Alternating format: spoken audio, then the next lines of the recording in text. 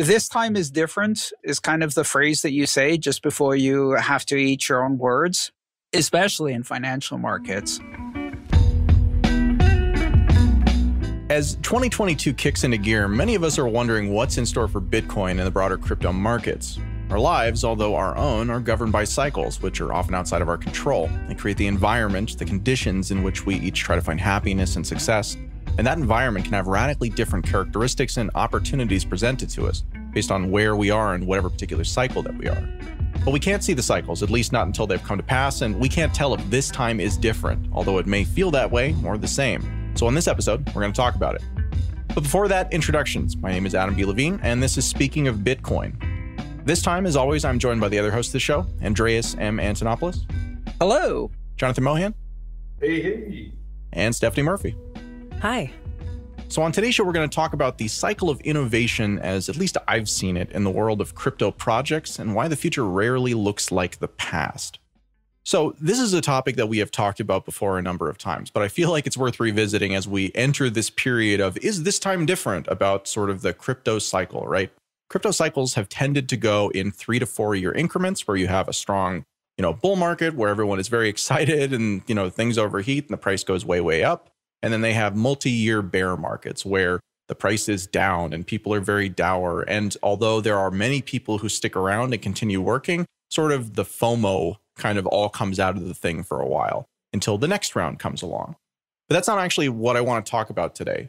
What I want to talk about today is the cycle that we have seen kind of repeat over and over again of how projects emerge and sort of from the first days of Bitcoin emerging, right? Came out of a white paper, came out of a piece of software that was released as the reference client. And it came out at a time when nobody believed that what it wanted to do was possible, much less interestingly viable. So when Bitcoin did that, it created the preconditions for then other projects and other people who might have been interested in creating something like Bitcoin, but who didn't think it would be worth the time because it didn't work, to now look at this project and say, wait, if Bitcoin can do this, I could change this and this and this, and I could do an even better version of Bitcoin. Now, in practice, that didn't go so well for the vast majority of projects that are out there.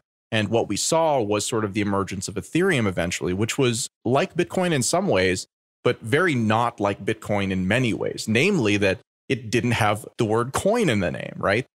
Every project that came out, it seems like, from Frycoin to, Namecoin, Feathercoin, 42 Coin, Master Coin. Well, NXT and Counterparty, though, did beat the Ethereum to the punch on a non-Coinbase name. Yes, NXT, I think, was arguably the first one to do that and do something entirely different around the name. And even that didn't work. Turns out it wasn't the name that was the thing. And NXT did have a lot of precursor features, but it still didn't take off. It really took the Ethereum project, which was actually created in public for a fairly long period of time, Jonathan, as I don't need to tell you, before there was actually any technology behind it. It managed to capture that zeitgeist. It managed to sort of bootstrap itself into the position that we see it still in today, which is as the dominant smart contract platform and the sort of Bitcoin of its category. Now, in the current environment, we're seeing lots and lots and lots of projects, not trying to be the next Bitcoin, but trying to be the next Ethereum. They're taking different approaches to it. Some of them are very well funded. And the question is, what are the changes that will be enough? But again, that's not even what I want to talk about. Sorry, I keep changing topic on you here. But broadly, it's that. It's these cycles, right? It's these cycles and how oftentimes the past, as we've seen it, and as we try and learn all we can from it, doesn't actually lead us to making the right decisions. I think my personal theory is that this is because when we're working in this area of new technology and really anything where we really don't know what we're doing, whenever anybody has a success, it is viewed by kind of the community at large around it of people who might create subsequent projects as a best practice, right? When in reality, what it is it's a first practice that was successful. We've been talking about this for a lot of years now, and I've said this a bunch of times, but I think that kind of remains true today. And in the current market, I'm looking around at NFT projects and I'm looking around at sort of DeFi projects. And I'm wondering if we're not going to see the same cycle repeat in each of these places where sort of the low-hanging fruit has been picked. And now it's really a question of, who is going to come up with the next idea that is able to break through and set that next first practice? I think it's inevitable that we will see more and surprising innovations in this space. Anytime I felt like things have gotten a bit stagnant or it doesn't seem to be changing much. Something comes completely out of left field and you have a new innovation, a new wave, a new craze often. And very often you have the same story repeat again, just in a slightly tweaked version and almost always a bigger scale. Yeah, so I think something else is going to happen to repeat that cycle. And I think this time is different, is kind of the phrase that you say just before you have to eat your own words, especially in financial markets, because the fundamental ingredients that go into these cycles are the same ingredients. And those ingredients are human nature and time. Put those two ingredients together and you'll get the same types of cycles repeating themselves. The same templates, the same patterns will repeat themselves, just slightly different. Okay, so let's zoom in a little bit more from the kind of abstract that I've given us here. So we're not making predictions here, but we've been talking about inflation a lot. And the December numbers for inflation officially in the US came out earlier this month. And we saw that the official number, again, we've discussed why the official number is something of a troubled number, is at 7% year over year, which is the highest number since 1982. So we are now officially before I was born. We have never seen official higher levels of inflation than today. And that's not good. And so on the one hand, again, like Bitcoin is viewed pretty commonly as an inflation hedge, or at least discussed in that way. It's not really behaving like one, but I kind of don't even care about that. It depends when you got in, though. Well, I just mean broadly, like the way that I look at Bitcoin and I see Bitcoin in terms of its inflation hedginess is not transitory, to use that word. It's not day-to-day inflation, right? It's systemic disruption, actually. Inflation is one of the ways that systemic disruption manifests, but it's actually systemic disruption that it is protecting against, because Bitcoin is, for all the things that are good and all the things that are bad about it, is just different. It's outside of the current system. And we live in a world that is ever increasingly sort of linked to this. So the conditions that we're talking about today, as we're looking at Bitcoin and we're looking at the crypto sector and NFTs, and we're saying, okay, well, is this going to be a repetition of that cycle? Are we actually going to see, a prolonged multi-year bear market versus are we going to see it continue to go up to prices that would indicate that it is continuing to fulfill the vision that I think many of us have for it, which is that as sort of the traditional financial system continues to fall apart, it will become the obvious choice simply because it is not part of the traditional financial system. So, the thing that I am increasingly wondering is that catalyst enough? Is it actually different this time because we are in such an unprecedented situation? Or is this just the latest round of unprecedented situation that still results in the same cycle repeating? No, it looks different, but we're finding out more and more every day, I am anyway, that a lot of the systems that we thought we could trust and count on and rely on, and all the, the traditional hallmarks of a stable society, they're actually really dysfunctional. And, Bitcoin is outside of those dysfunctional systems, offering an alternative. And so I think it's the same in that there's always been dysfunction. Now it's being highlighted and brought out a lot more. It looks different in different situations, but fundamentally it's about an unhealthy core, I guess, of these institutions. I think they're fragile too. And that's another thing that's becoming more and more evident. They have the semblance of being robust, but that's only because human memory is really rather short. People don't remember the last hyperinflation event in the United States, even though it was in the 70s, not that long ago. What's hyperinflation, actually? Like, when can you call it hyperinflation? Are we in it now? I'll look up the official definition, but I'm pretty sure it's 40%. So there wasn't hyperinflation. There was very strong inflation. I think the height of it was something around 15, something like that, the peak of it during the OPEC crisis. So nobody even remembers that or remembers the impact that had today. Well, at least certainly no one in our generation remembers that. The previous generation might, but, maybe they've also decided to ignore that reality or believe that this time somehow is different. And if you see what people are talking about with regards to inflation, there's a very, very big effort to add the words transitory or temporary or passing or various nice euphemisms in front of it so as to pretend that this isn't actually really happening in a very extreme way. And the thing is, this isn't just in the US, right? This is happening all around the world, triggered by and exacerbated by supply chain crisis and coming out of the pandemic and various other things, but also because of the monetary policy of the last 30 or 40 years. Yeah, these systems are fragile. And I think that's something that we're going to have to learn the hard way. And I hope that Bitcoin proves to be more robust in that way. I will agree with you, Adam, when you say that it doesn't behave as an inflation hedge yet. And I think the real hallmark would be when we see currency devalue and Bitcoin increase in value, or when we see markets go down and Bitcoin go up, when it becomes counter-correlated, not just discorrelated. And right now, it's actually tightly correlated, very, very tightly correlated.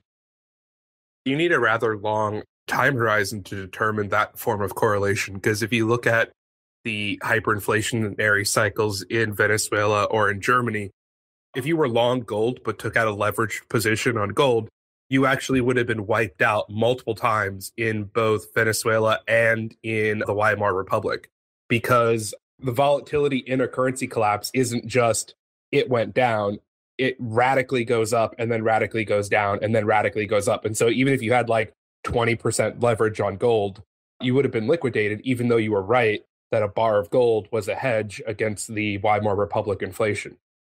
And so I think if you look at like a 2-year moving average of Bitcoin against a hyperinflationary currency, that would make sense. But even gold in the previous examples where it was a hedge would rapidly lose value, because hyperinflation isn't just a trajectory, it's a high volatility period. We've also got to remember that Bitcoin does not have the words inflation protection in the name. I'll give you a tip here, and the tip is Treasury inflation protection. And that does have inflation protection in its name. And after all, it comes from the very official sounding Federal Reserve and Treasury. So maybe we should be betting on that instead. What do you think? In 2021, we talked with John Williams, who's the economist behind Shadow Stats. And, what he said is that, like, here's the official number over here, and then here's what the man on the street is actually feeling, right? And so, again, like, tips are the inflation hedge brought to you by people who don't want to admit that there's inflation, right? So to the extent that, they're willing to admit it is to the extent that they're willing to actually give you some protection against it. But as we've discussed before, kind of the whole thing about Bitcoin is that they don't want you to have protection. Like, that's why when you see a country like Zimbabwe go into hyperinflation, real hyperinflation that has compounding month over month significant inflation, that goes well beyond what we're seeing here, even as this is, at record highs. That's why one of the first things that they do is they clamp down on any sort of alternative or any sort of escape mechanism that would allow their people to take their money out of the failing system. They need the people in the failing system. And so these things like tips really just wind up being a trap, right? If you believe that the people who are lying to you about inflation are going to allow you to protect yourself against inflation based on the metrics that they provide to you, you have fallen into the trap. And it's a very unfortunate thing, but we continue to see it. So I don't think the tips are going to be the solution here, I guess, is the short version. Oh, boy. Okay, I have to go rebalance my portfolio now. It's in the name. I was fooled. Exactly. I mean, but that's the point with all of this stuff, right? Is like, Andreas, you mentioned the word fragility a bunch of times when you talked about this system. And that is an apt word because, again, systems that are not allowed to be challenged, systems that do not have to compete, have no reason to become anything other than fragile. Fragile works for them. And again, if when you're playing poker with a certain group of friends and every time you bluff, they all fold, well, you're just always going to bluff, right? Why wouldn't you always bluff in any situation? But then that makes your strategy incredibly weak because if somebody calls your bluff, then congratulations, you've just lost, right? And that loss, again, like that confidence that bluffing is going to work, probably is leading you to try to maximize your benefit each time with a very, very large bet. So it's the same thing, right? The thing about Bitcoin, it doesn't have that luxury. And that is what it is the ability to exist in a world without competition is a luxury that is an artificial luxury for the most part. And so when you look at something like Bitcoin, we talked on the last episode about Kazakhstan, right? And how Kazakhstan, like China before it, had been a significant source of mining power, and that mining power had been suddenly shut off due to things that were outside the control of the actual people mining. So in a fragile system, that would be damaging to Bitcoin. But what we've seen actually is that, Bitcoin gets punched, but it's actually anti-fragile, which is one of my favorite concepts, which is to say that what doesn't kill you makes you stronger. And so Bitcoin has that continued impact. If there's some way you can hit it, then people do hit it. And as a result, so long as it doesn't fail, it actually gets stronger and there's less uncertainty in the market because people are like, okay, well, but it survived that, so it probably could survive this. And then we see that, right? There's never this like hypothetical where, well, we don't know if it could survive that. Somebody could really get a lot of money out of the system, right? No, if they can break the system, they will break the system because why wouldn't you? Because you are allowed to compete. I'm sorry, I'm going off on a rant here, but this fragile versus anti-fragile concept, I think, is really kind of core to this discussion. Oh, it's a pretty good rant. I mean, I had my lighter above my head here. It was a rock ballad of the ages. It was awesome. Yeah. We encourage rants on this show. Yeah, especially when they're pro-Bitcoin rants and we're all just, reliving our early enthusiasm.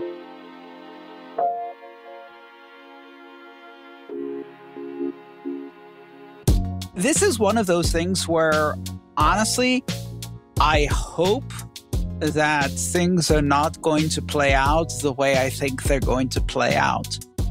Because if they do, this is going to be very painful for a lot of people who are absolutely not ready. And I think this idea that the way of life as we know it is not sustainable, that people, especially in the United States, have been waking up to over the past couple decades at least. I think that's now becoming more of an accelerating phase in this cycle. And I very much hope it doesn't play out the way I think it is. I hope to be proven wrong. Because if I'm proven wrong, then, Bitcoin fails to do what it's supposed to do and my portfolio suffers, I guess, whatever. The problem is, if we're right and things go the way I think they're going to go in terms of inflation, a whole lot of people are going to get hurt. And that's a really, really scary possibility. Yeah. On the last show, we talked about watching what people do versus what they say. And so I'm just going to go ahead and say what I'm doing, which is developing more sustainability or self-reliance, I guess you could say, self-sufficiency in my own life. That means producing food, becoming independent from many of the systems that people depend on in many ways. Yeah, this whole planning for disaster thing, I have really mixed feelings about, right? Like, on the one hand, clearly it's the right choice. On the other hand, the implications of it are not good at all. And again, the chances of it resolving itself, it feels like without having some type of meaningful collapse, simply because it seems like a collapse won't be allowed until it's like so bad that it can't be stopped. Like, that's real. And so, yeah, I mean, the actions that you can take today are really to take this seriously. Jonathan mentioned it on a previous episode, but, like, what is the line in the sand at which you either have to disconnect from the system or you have to do something, and kind of what is it that you'll do? It might not be something that you need to do today, but you should be thinking about it. And certainly we all are. Yep. Everyone laughs at the preppers until they're right. The beauty of it is that there is a pretty good degree of, if you want to call it prepping, that you can do in every aspect of your life simply to be more resilient, more flexible, less in the rut of your expectations, and more open to the possibility that things are going to play out very differently than you expect, and being welcome to that change and open to that. And being more independent, more self-sufficient, having multiple different ways of achieving your goals so that if the first one doesn't work out, you have more than one option. All of these things you can do without really that much cost, without having to make enormous sacrifices. You don't have to necessarily make huge sacrifices to be a little bit more flexible than the majority of people around you. So I think you can do healthy prepping. It doesn't have to be the heavily ridiculed bunker. Yes. With the 25 years worth of food. With the iodine tablets and the... But people like to take an extreme to dismiss the concept of doing anything. It's like, you don't have to want to become Arnold Schwarzenegger to go for a 10-minute jog on a treadmill, right? Yeah, that's a great way to look at it. I like what you said about adaptability, Andreas, because yeah, that is actually our strength as humans. We're very adaptable to a wide variety of conditions, and we have to grow and strengthen. We have to exercise our adaptability to develop it more. And that just helps us in any circumstance in life, because really the only thing that's certain is that things change and you got to be able to adapt in order to thrive. So speaking back of cycles and kind of bringing this full circle, pun intended, it's very easy to see the cycles that are short, that have repeated within your recent memory, and that mimic the existing pattern close enough that you can immediately recognize them. The ones that are trickier are the large radius or long duration cycles, or those that look sufficiently different that you can't immediately recognize them as something you've seen before. But especially the long cycles. The long cycles are trickier because in the time when, the comet is on the other side of the Oort cloud, it's as if it doesn't exist, never has existed. Last time it was here, the Babylonians were scratching clay, and it's out of sight, out of mind, quite literally, and we don't need to worry about it. But that's still an elliptic orbit. It's a very big elliptic orbit, but it sure as hell is coming back to the inner system soon. Those cycles are harder. And a lot of the cycles we're dealing with, especially in economics, and, if you want to look at it also with things like infectious disease, the last time we had a pandemic, 1980 Spanish flu, it was sufficiently long ago that most people have forgotten about it or are dead. And the same thing with financial crisis. The disadvantage that many Americans have is that they've had a more or less stable functioning economy and stable functioning institutions for long enough that instability is now unthinkable. It has always been so, it will always be so, and that's when complacency sets in. So that's the long cycle. It's much harder to recognize. I think the complacency will be even more pernicious than that. I think the dollar has failed multiple times. They just do their Orwellian trick of redefining terms and then have people believe that it never failed. I think we're going for an even, scarier time, which is that the dollar will have literally collapsed and there will still be people believing that nothing has happened. What are you talking about? We've always had bizollars. Jeff has been printing bizollars from the beginning of this country. Yeah. So the dollar is literally a brand name to a product, and people think it's been the same thing all the time. And so Orwell, wrote about, we've always been at war with Oceania. So I like to say, look at the definition of the term and then apply that term to the product to see if it passes it or not, right? And so for a couple hundred years until 1970, the definition of a dollar collapse was that we had more liabilities than our ability to repay in gold. And in 1971, the government acknowledged that they had more liabilities than they had gold. Now, in 1970, if they made that statement public, that would have been the definition of a dollar default and a collapse of the currency. But in 1971, that wasn't the definition of a dollar default and a collapse. And so I think what's going to happen is the dollar will default. They will just redefine the term defaulting. And then 95% of Americans, just as in 1971, will perceive nothing have happened except they will be poorer than they will ever have been in their life. Yeah, it's really interesting how language shapes thought. It reminds me of a lot of definitions that have changed recently, which I won't go into. But yeah, there have been a lot of changes of definitions going on recently. And yeah, it can be difficult to keep a long-term perspective, especially when you're dealing with that kind of stuff that destabilizes your understanding of things and makes you sometimes question your own observations about reality. I mean, that's a tactic of abusers all over the place, that they destabilize your perception of reality and they make you not trust yourself that what you see or experience is real. And then you're easier to control and easier to abuse. What do you mean, Stephanie? Clearly, I'm a failure, and it has nothing to do with the fact that the homeowner's equivalent has nothing to do with rent, right? It's like they're basically telling a generation that they're failures rather than just admitting that there was 15% inflation. Yeah, I mean, if you would just stop buying that avocado toast every morning, maybe you could save up for a house. Yeah, you know what, millennial? Maybe if you just didn't have that Netflix account because you live in your parents' basement and it's the only thing that you own is a subscription to Netflix, maybe if you just saved that, you would have been able to pay for the 15% increase in rent to get out of the house, right? Like, that's your fault. To tie this episode to the previous episode, that would be a really revolutionary way to do proof of work mining, is if we could somehow harness the energy of gaslighting. Yeah, that's the cheapest form of natural gas. All hot air, 100%. And the US is one of the world's biggest producers of gaslighting. So I don't think we've come to any answer about cycles. I think that cycles continue to be an interesting thing. And I think, as Andreas said, you know, some of these cycles that affect us and that, again, very much have a large impact on our ability to live our lives, what we do in terms of really everything. You know, a lot of these cycles are simply older than we are.